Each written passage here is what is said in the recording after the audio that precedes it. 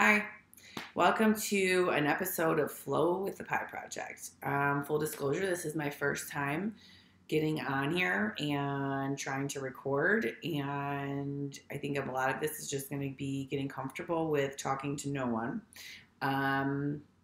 And also getting comfortable with actually practicing and teaching at the same time, because that's not something I'm very familiar with. I love being an observer and actively participating with the people in the room with their practice and cueing as to what's happening in the body. So for me, this is a little bit different. And also, to be honest, yoga for me is a huge part of not only connecting with myself, but also with other people.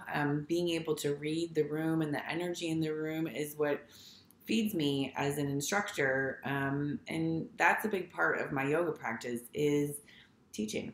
So with everything that's been going on the last few weeks, I myself have been struggling a lot.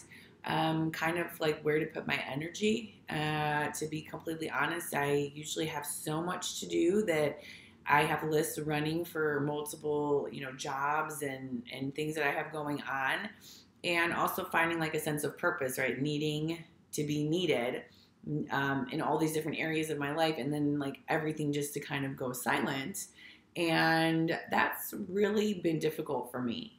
And as the PiEproject, one of like our main missions and goals overall is to increase people's optimal health.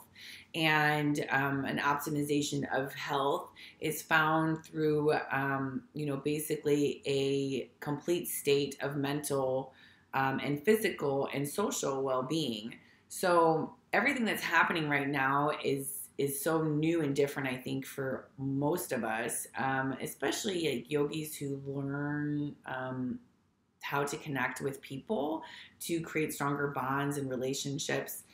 So this is all just, very different and very new for most of us. So with that, I'm inviting you here into my home and on to my mat.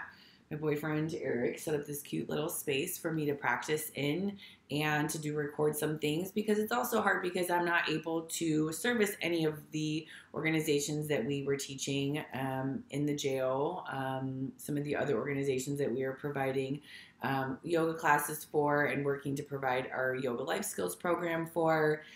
And even all the things that we were like working on, and new programming that was coming out in the DuPage area. So a lot has been put on hold, and so finding energy right now for anything, like I'm feeling really tired, even though for the first time in probably years I'm not doing a lot, and I don't know what that is. And so I'm just hoping that, doing some of these videos, providing people some resources to connect with me and the PiEproject still, and have a platform, and maybe we'll even do some live stream classes and some creative classes. The yoga mat has kind of got me in a weird space, like it's just another thing that I'm confined to. So stay tuned. I'm probably going to put together something a little bit more playful and fun that doesn't require a yoga mat, but some movement that hopefully we can all get into, even virtually.